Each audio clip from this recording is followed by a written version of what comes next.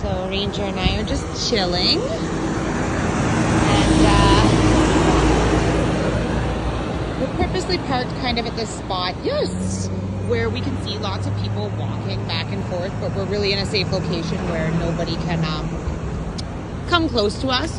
And so we're just working on his threshold with lots of people walking around. Of course, the road gets really busy right now. It hasn't been this busy so far. And there's kind of like just people everywhere. And we're just working on his threshold for Engage Disengage. Yes, good job.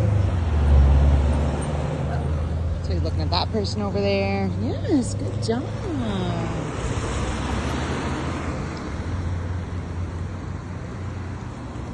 Yes, good job.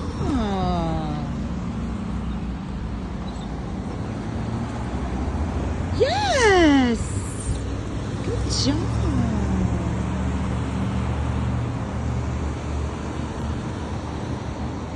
Yes, good job.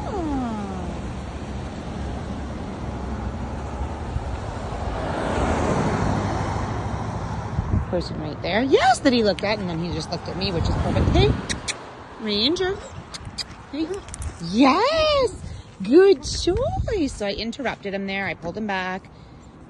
Yes. So I'm marking so that he'll look back at this point. Yes.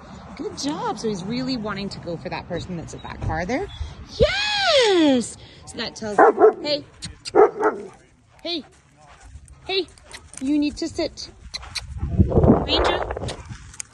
Yes, good job. So I didn't allow him to do that barky fest. I took space and I just shut it down right away, interrupted.